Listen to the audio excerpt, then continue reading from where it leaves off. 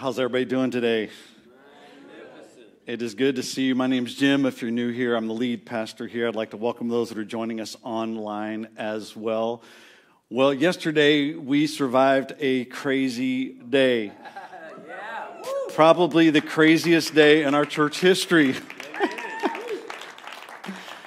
And I was thinking about this, that, Jesus, when he fed the crowds, he used loaves, and fish, and we did hot dogs and candy.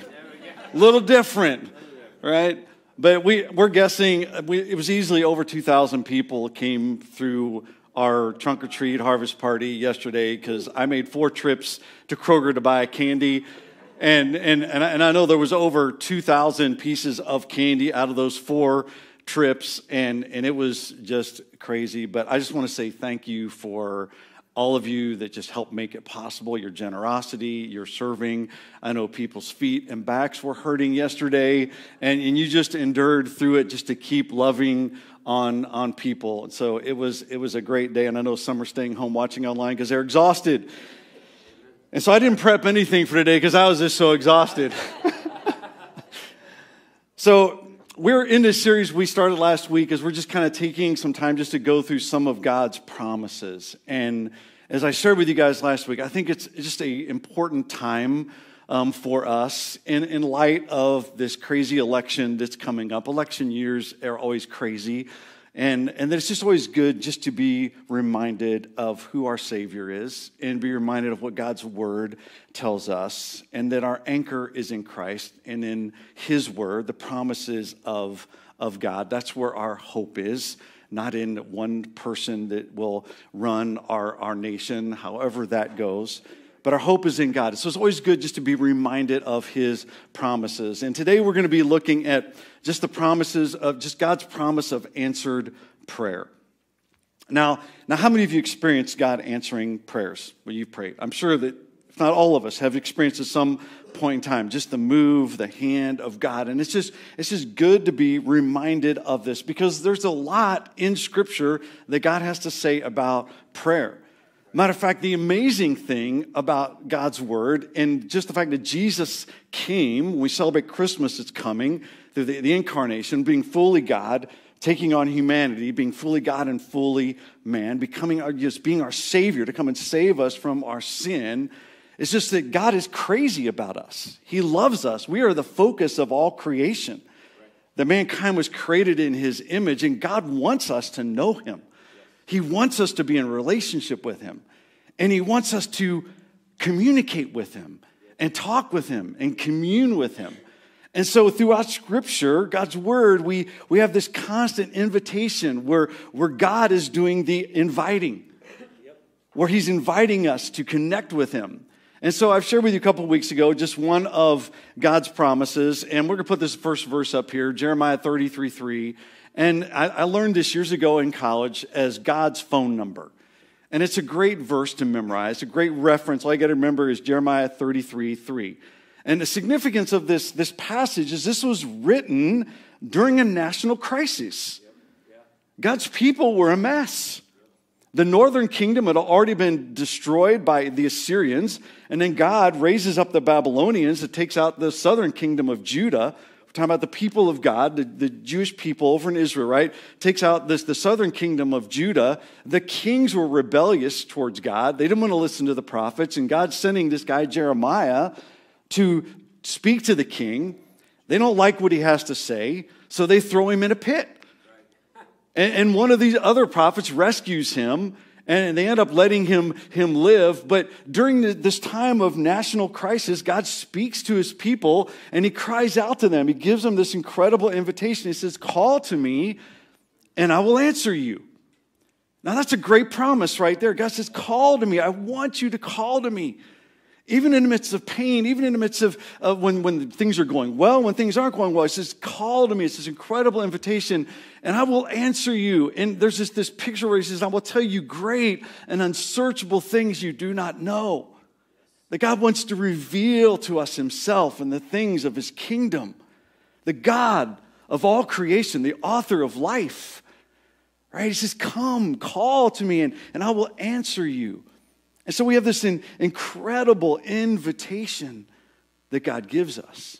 And we see this picture in Scripture that heaven is locked up, that God's longing to bring of his kingdom, but yet heaven's locked up because God's people aren't praying. They're not answering the invitation. They're not responding to him. They're not crying out to him.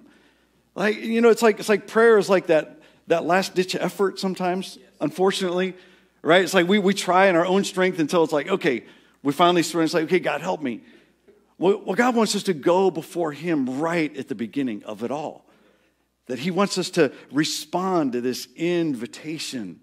And so heaven's locked up. We see a great example of this. So when Solomon, one of the kings of Israel, the third king of Israel, Solomon, King David's son, God uses him to build this magnificent temple. I mean, Solomon's the most wise person, and his leadership is just impeccable at the beginning of his anointing and his ministry as being the king over his people. And this is an incredible temple, and he's dedicating it before God.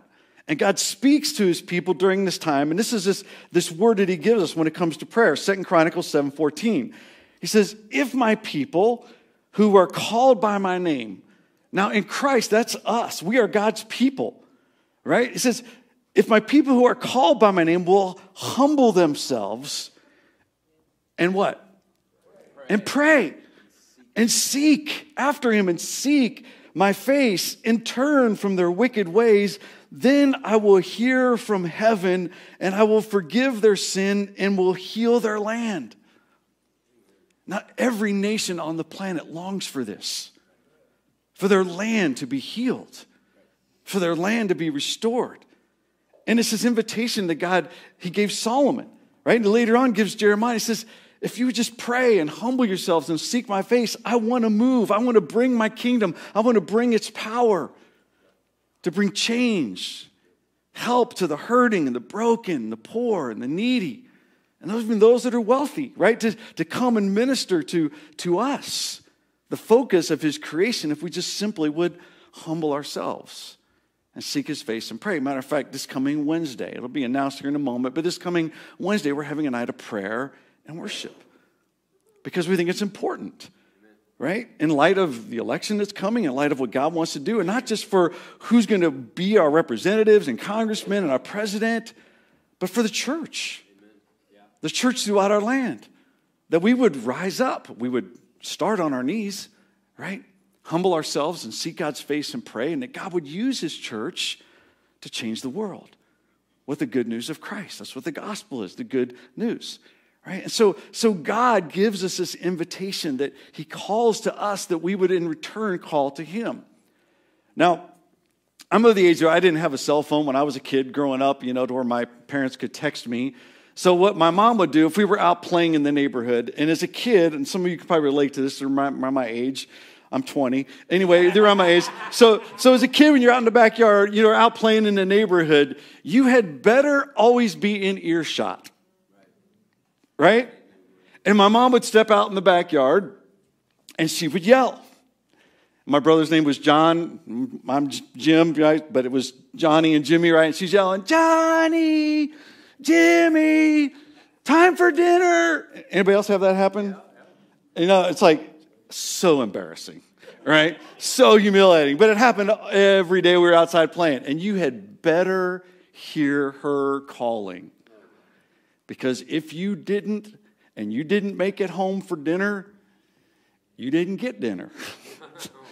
It was not pretty, right? You went straight to bed, right? I mean, there were consequences, right?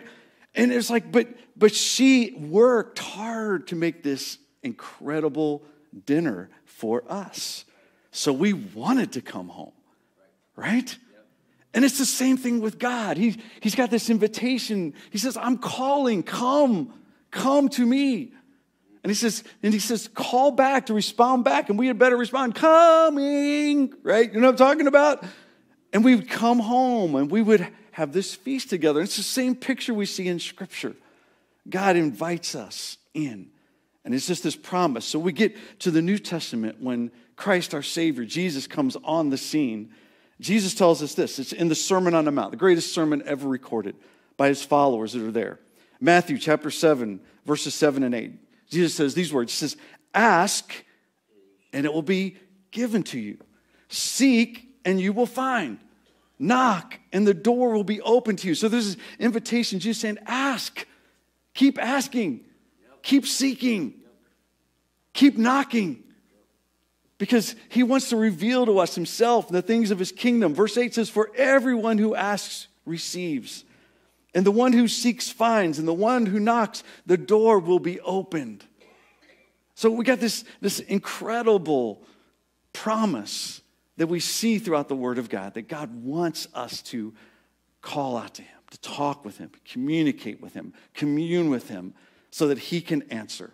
And so I'm just going to give you a bullet point here, and we're going to kind of go into some simple little practical things when it comes to prayer. So prayer, what it does is it unlocks heaven and brings the power and the presence of God to earth. In just a few moments, we're going to go through the Lord's Prayer together, right? And that's the significance of the Lord's Prayer, right? Our Father who art in heaven, hallowed be thy name. Your kingdom come, right? Your will be done here. And God's waiting for us to call to him so that he can come and bring that of his kingdom here in our midst and through us. So prayer unlocks heaven. It connects with God, and God works in us and through us to change us and to change the world around us. So today what we're going to look at 5 keys to unlock the promise of answered prayer. Because I think the place where we all get kind of tripped up sometimes, I'm just going to throw this question out there. Does God answer every prayer? Yes. See, it's a trick question. You're like, yes? We'll just say yes, according to Scripture. But we're going to look at it, and sometimes, though, it's not the answer we want. Or it's not answered the way we want it to. And so these are key things. So we're going to keep this really simple, have some fun here. So just the first key to unlocking this whole thing with prayer and God answering our prayers is we see in Scripture that if the request is wrong, God will say no. Now, we learn that as kids, right? But then we get confused, like, so why is God that way? Well, we learn it as kids, right? Because as parents, our kids sometimes, they're very selfish, right? They want the wrong things. They want things they think they should have, that they're not ready for or that they don't really need, right? And so it doesn't take very long. Anybody that's been a parent and had a kid, that one of the first words a kid learns is no. Where did they learn it from? They learned it from us, right? Because we keep saying no, no, no, no. It's like, and then just sometimes kids are like, do they ever say yes? No. And we say yes when the question is right? But when the request is wrong, God will say no, right? So let's just look at some verses here. James, this is Jesus' brother, wrote the book of James. And he tells us this, he says, you do not have, first off, because you don't even ask. Now that's pretty sad that James had to write that in a letter to circulate to the churches. You don't have because you're not even asking. When we see throughout Scripture, there's this great promise. God says, call to me and I will answer you. Jesus says, ask, seek, knock, right? He says, you don't have because you don't even ask God. And then, verse 3, he says, then when you finally get around to asking, he says, you don't receive because you're asking with the wrong motives. Your heart's not in the right place, right? You're kind of going about this in a very self-focused way, and that you may spend what you get on your pleasures. Now, the thing we have to understand is that God wants us to enjoy this life. He's given us things for pleasure. But the thing is this is a very self-focused motive that's just to benefit us. And it's a wrong motive, is what James is telling us. And so there's times when the answer is no, because we're focused on ourselves, right? And it's hard to understand why things are a no, right? So what's challenging sometimes in life is, I remember years ago I had this old van. It was a Plymouth Voyager, and the tire, remember, it was on the passenger side. The front tire just kept going bald on the outside. So I'm so cheap that I just had to rotate it to the other side, Well, then the one I had rotated to the other side started going bald, so I had him rotated to the back.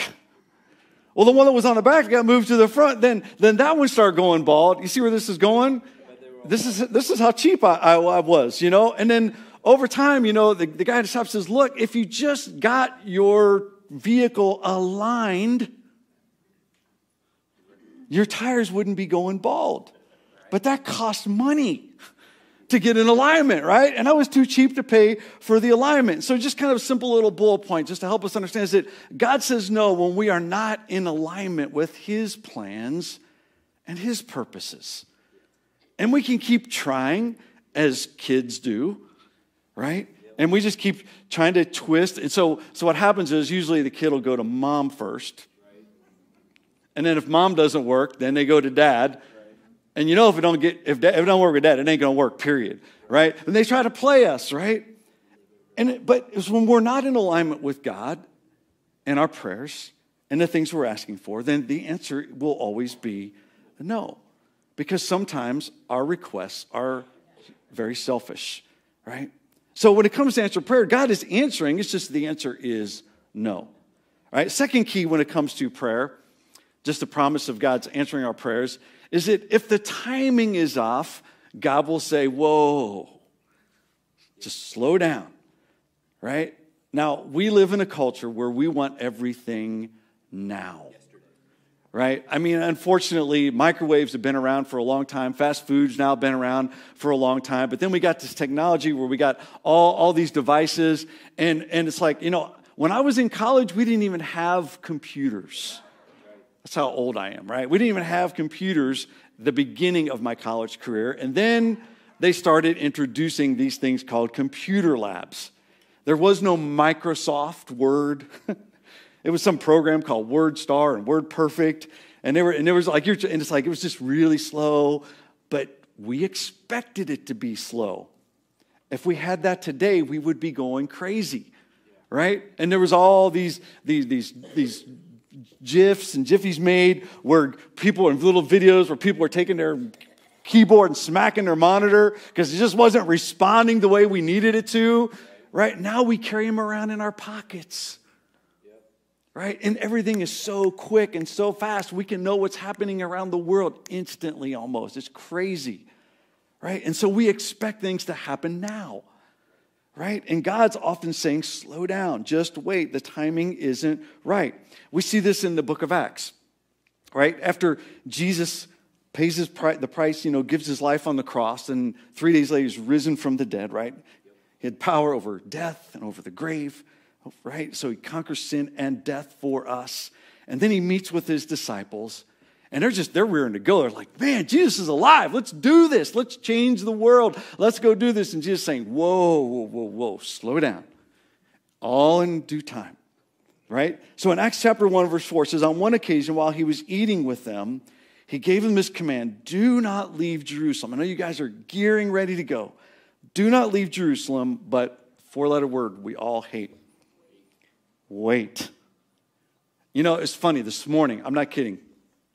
I got up, I hardly slept last night. I got up early, and I got here like 7 o'clock this morning, and I'm coming across Stop 18. It's pitch black outside. There's only a few cars on the road. Some guy's like on my bumper. I mean, like, when you can't see somebody's headlights, you know they're too close. Yeah. I was praying because I came so close to having him just eat my bumper because he was all the way on my bumper. I was like, dude. And I'm always thinking when I'm out driving, what is the big hurry? We're always in a hurry. We got to get somewhere. And then he turns into a neighbor. It's like, really? You just couldn't slow down, right? We're so impatient. But he says, wait. And many times God says, wait. Wait for the gift my Father promised, which you have heard me speak about. And he's talking about the promise of the Holy Spirit, that God didn't want us to be out there doing the mission and the ministry of the kingdom in our own power and our own strength, but under the power and the leadership of the Spirit of God, the Holy Spirit. So there's times when God says, wait, just slow down. But we're always in a hurry. Years ago, I remember my wife and I, we went to a conference out in California. And we were coming back home. We were at the Ontario airport. And, you know, the thing you just dread about airline flights is you go and you get into the airplane and, you know, the thing's filling up. And you're just sitting there. And it's like, what is happening? This thing's not even running. You know, can we just turn the air off for like a half hour here? No, you know, it's like you're like, oh, I'm just kidding. It's like if the air's out, you're like, oh my gosh, it's getting so stuffy in here. And everybody's like getting impatient. People are getting up and they're moving around. It's like, man, it's like you're looking at your watch and you're thinking, man, I got a connecting flight. We got to get out of here. And it's like a half hour goes by and we're not even pulled out of the tarmac. We're still connected. And then finally the pilot comes on. Ladies and gentlemen, thank you for flying this flight. It says today we're experiencing just some mechanical things that we're working on. We should be leaving within the next 15 to 20 minutes. Please be patient. Right? Thinking, take your time. Hurry up. Take your time. But I'm sitting there thinking, do we need to get on another plane? Right? So finally, take off. We're in the air. And we're sitting there just calculating, looking at our watches. It's like, okay, we're barely going to make it to our connecting flight, which was in Dallas, which is no small airport, right? And we know we're going to be running to get to our connecting flight. And so we get to, the airspace over Dallas. And we're going around. And we're going around. And, it's like, oh my gosh, we got to make that connecting flight, right? Because we got to get home, right? We're in this mad rush to get home. And then once again, this is your pilot speaking. Just want to let you know that we are exercising the landing gear right now. We just got a little bit of a hang up, but things seem to be working fine. Just give us another couple times around and we'll be landing. And I'm sitting there thinking, take your time, buddy. Take your time. I would rather be Jim Teller that's late than the late Jim Teller, right? So take your time. We can wait to land this plane.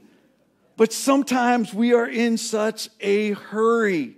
And there's so many times when it comes to praying, God says, wait. Now let's take a look at examples of what happens when we don't wait. It's a great example in the Old Testament. The very first king of Israel, King Saul. Saul started out really well. I mean, he experienced the power, the move of God on his life, right? And he starts leading God's people. There's all this war going on with these Philistines, and he's just having great success. And there's this prophet by the name of Samuel. And then one day Samuel comes to him and says, hey, I'm going to be coming at a certain time. Wait for me, because with Samuel, he was both a prophet and a priest, and he would come and he would perform the sacrifice, and he would inquire of God what God wanted them to do, whether they were to go to war or not. And Saul was waiting. And, it's like God's timing. It's like, the clock hits noon, and it's like, where is Samuel? And Saul's getting impatient, and Saul sees the enemy troops. They're getting restless, and they're starting to move. He sees that his troops are getting restless. And it's still noon, but it's not noon in 10 seconds. It's noon in like 55 seconds, right? And so there's not really a time set, but it's like I'm giving you an example, right? And Saul just finally says, okay, give me the sacrifice. And he performs the sacrifice, which was not his position to do. And so this whole story unpacks, and then Samuel shows up right on God's time, right? And Samuel says to him, Samuel said here, this is in 1 Samuel 13. Samuel said, what on earth are you doing? What are you doing? Saul answered, well, when I saw I was losing my army from under me, and that you hadn't come when you said you would, and that the Philistines were poised at Michmash, right? So there's this place, they're ready to go to battle. And I said, the Philistines are about to come down on me in Gilgal, and I haven't yet come before God asking for his help. So I took things into my own hands, right? And this is what we do, right? It's like, where are you, God? Where are you, God? We just take matters into our own hands. And he said, and sacrifice the burnt offering. And Samuel responds, he goes, that was a fool thing to do, Samuel said to Saul. If you had kept the appointment that your God commanded, by now God would have set a firm and lasting foundation under your kingly rule over Israel. As it is, your kingly rule is already falling to pieces, and God is out looking for your replacement right now. Which was then, shortly after that Samuel the prophet goes and anoints David to be the next king of Israel. But Saul took things into his own hands because he couldn't wait. And he started looking, like we all do, we start looking at the circumstances. We see it with the disciples, right? In just the storms, right? They're out in the water and a storm comes. We start looking at our circumstances rather than keeping our eyes fixed on God and the person of Jesus Christ and his promises. And so we tend to take matters into our own hands. So sometimes the answer is no. Sometimes the answer is, whoa. It's just not the right time. It's not that God's not going to answer it. It's not a no. It's just the timing's not right. And then the third thing we see, third key thing when it comes to answer prayer, is if your relationships are broken, God will say, grow. See, I'm trying to have it rhyme. All right, a little bit funny, right? So if our relationships are broken, God will say, grow, because our relationships are so important. You've heard me say this so many times. Those who've been with me for some time. All we have are relationships. A relationship with God and our relationships with one another. The first and second commandment in Scripture, it's all about relationships. Everything flows out of relationships. Love the Lord your God with all your heart, soul, mind, and strength. And what flows out of it is love your neighbor as yourself. You can't love your neighbor as yourself if you're not in communion with God. It's the outflow of that, right? Life is all about our relationships, starting with God. And God says if your relationships are broken, he's wanting us to grow so that we can get things right. So when we go back to just in the Gospels and some of the things that Jesus tells us about prayer and answers to prayer, Mark 11, verses 24 and 25.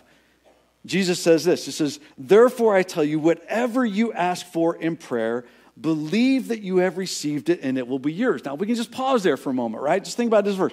Whatever we ask for in prayer, right? This is kind of out of context, but in this whole context, I want you to believe in me. I want you to believe that I'm the God of promise. I'm the God of covenant. I poured out my life on the cross to rescue you, to save you from sin and the power of death that was over you. And if you just come to me in faith and ask for these things that I want you to call to me, I'm going to answer you in prayer and believe that you received it, it will be yours. But that's not where it stops. The very next verse, which we tend to not look at in the context, is this. Verse 25. And when you stand praying, right? Jesus' expectation is we're going to be praying. If you hold anything against anyone, forgive them, so that your Father in heaven may forgive you your sins. And we see over and over again in Jesus' teaching the significance and the importance of our relationships. And many times we don't want to make them right. Because we looked at in the last point, we're just self-focused. We want things on our way and our time. And we get ahead of God and we do things because we're just very selfish. That's kind of like the epitome of sin, is that we're just self-focused. And God says your relationships matter. And I want you to get things right. Matter of fact, let's look at another example in 1 Peter chapter 3. We just did a whole study on the book of 1 Peter. Right? Just living different, living, this holy, different, set-apart life. And in chapter 3, it talks about just this, what marriage should look like. And this is in the context where the church is under heavy persecution, right? And so he said in the same way, he says, you husbands must give honor to your wives. Treat your wife with an understanding as you live together. She may be weaker than you are. And we're talking about that word, weaker, did a whole week Sunday on that. It's just talking about just physically, men typically are stronger, bigger body, right? So it's kind of they're weaker than you. So it's like, don't be domineering, overpowering, right? Love in the right ways, we're saying. She may be weaker than you are, but she is your equal partner in God's gift of new life. Treat her as you should. Why? So that your prayers will not be hindered. We see over and over again in Scripture, it hinders our prayer when our relationships are broken. And over again, God commands us and he calls us to get our relationships in order. And remember we talked about this, I think it was last week, we talked about if at all possible, as it depends on you, right? That's what Paul wrote. It's best if it's at all possible, it depends on you. And sometimes some situations are really hard. We can try to make things right. But if the other person isn't receptive, at least we know that we can stand before God and did our part. This is what Scripture commands us to. Going back to the book of James, James chapter 5, verse 16. Gives this incredible picture of just the power of fellowship. Therefore, confess your sins to each other and pray for each other so that you may be healed. That the prayer of a righteous person is powerful and effective. And it's all in the context of relationships. When our relationships are broken, God's going to challenge us. He said, I want you to grow. I'm not going to open the door. I'm not going to answer this until you get things right with me and get things right with other people. So that's kind of a key thing when it comes to answered prayer. God is answering the prayer, but he's saying, grow. All right? Fourth key to this promise of answered prayer is if your faith is low, God will say so.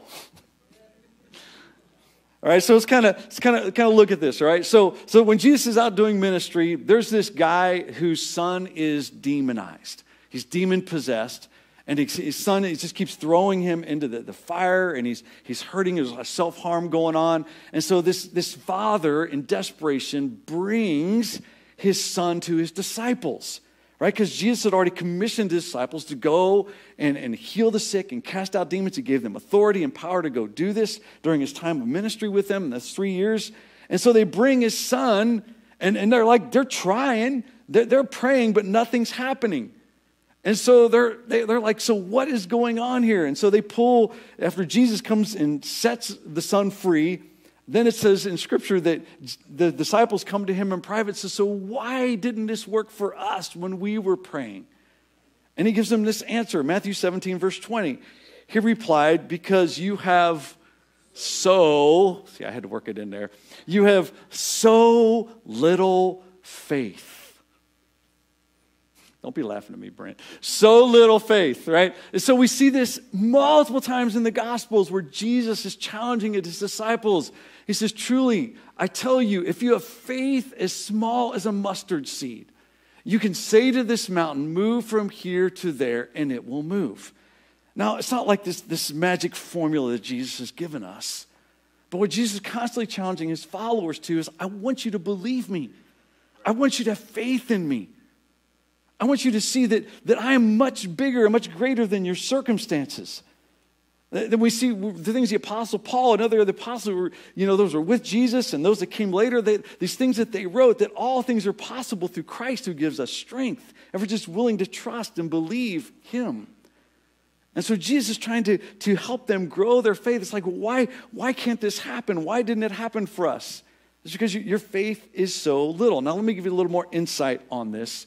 Because I'm going to jump over the Gospel of Mark, of this same account that took place. And Mark gives us a little more insight on this specific type of situation when it comes to demonization. I think I put this in there. Mark 9:29. Did I put that in there? Did I put it there? All right, I'm just going to share it with you. I might have skipped it. Okay, Mark 9:29 says this. So he tells them, he said, this type of demonization can only take place through prayer and fasting. That there's some times when we've got to just get before God and really get focused.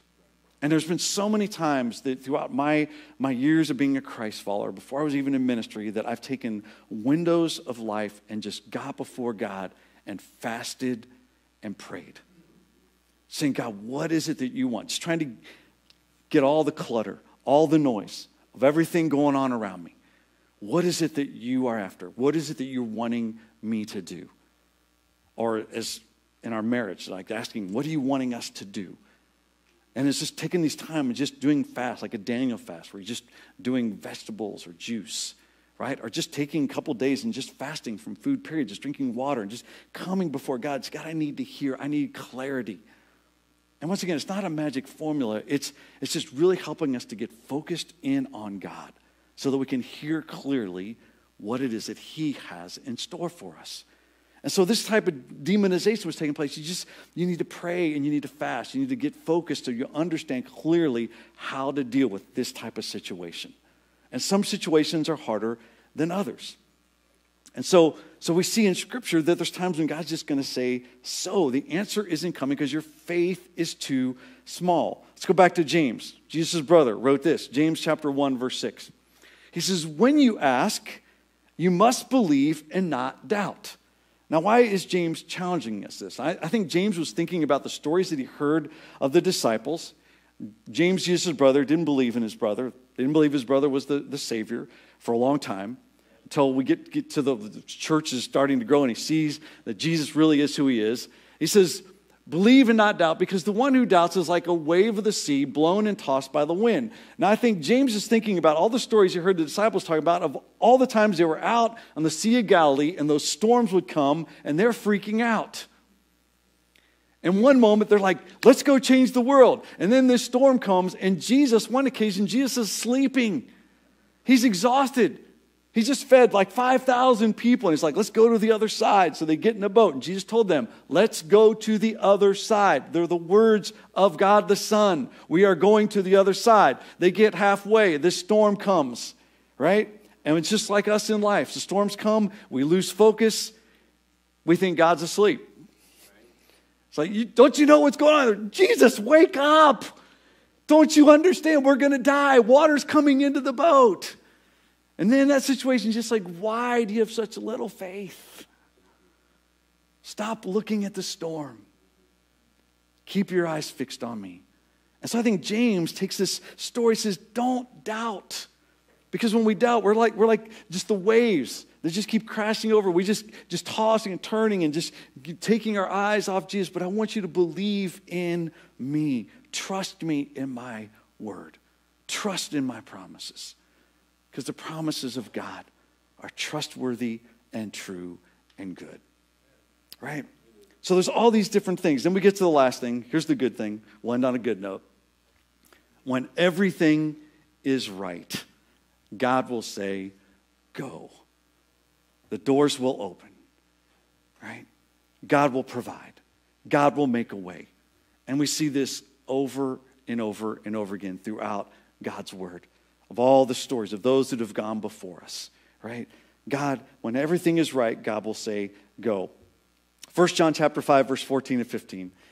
This is John, the beloved disciple, one of Jesus' right-hand guys, right? And he wrote these words. He says, this is the confidence we have in approaching God. Now, I'm just sure John's just writing this with passion. I want the churches to get this. As he knows this letter is going to be circulated, the first century. This is the confidence we have in approaching God. That if we ask anything according to his will, that's a key phrase. Not according to our will, but according to his will. We're in complete alignment with God, right? It's for his purposes, not just ours. Right? When we ask anything according to his will, he hears us. Verse 15. And if we know that he hears us, which is his promise, we started with that, call to me and I will answer you. Whatever we ask, we know that we have what we've asked of him. Because we're going to receive it because it's in accordance to his will. Now, this is why I stress over and over again why it's so important that we spend time with God on a daily basis in his word. Just growing and cultivating a relationship with God. Letting God's promises speak to us. He wants to speak to us, and he speaks to us by his power. He speaks to us through his word, by the Spirit of God. And the more time we spend with him, and the more time we're in God's word, the more clear his voice is going to be, that we're going to know his will, that we can be in alignment with him, and we'll see the promise of answered prayer over and over again in our lives, right? Doesn't mean that we're going to get everything that we want. God's sometimes going to say no. Sometimes God's going to say whoa. Sometimes God's going to say grow. Sometimes God's going to say so. Just like parents, right? Because I said so, right? Because, we don't always have things lined up. But when everything is right, God will say, go. Let's do this. So what I want to do, I think I have the Lord's Prayer in there. Is it in there? I just want to take a moment. Let's just go through the Lord's Prayer. This is kind of a modern version of the Lord's Prayer. And I thought it'd be good if we could just take a moment and pray this prayer together as a church, because there's so much power and promise in this prayer and what God has in store for us. So let's just kind of take a moment. We're just going to all say this together, and we're just going to be, directing this towards God. Our Father in heaven, hallowed be your name. Your kingdom come, your will be done on earth as in heaven. Give us today our daily bread. Forgive us our sins as we forgive those who sin against us. Lead us not into temptation, but deliver us from evil. For the kingdom, the power, and the glory are yours now and forever. Amen. Amen. It's such a powerful prayer that God wants to unlock heaven. The word hallow, we were joking during band practice because the song we're going to sing here in just a moment is Your Name is Power. And I said, I thought his name was Howard, right? Because as a kid growing up, they say hallowed, we always make words, it's Howard, right? But it means it's sacred, it's set apart. His name, we are representatives of his name. We're to be holy, set apart. So we have this great Father in heaven whose name is holy, is set apart. And he invites us to come. And he's saying, let your kingdom come, let your will be done right here in our midst, that we need him to come and give us not our weekly bread, but daily. We need him. We need his provision in our life. We need forgiveness of sins. Our relationships matter. Temptation, times of temptation come. We're asking for God's help in that he will deliver us from evil, from ourselves, from our enemy, from our sin, right? And for God is sovereign. His is the kingdom. His is the power. His is the glory. It's all for him. Amen.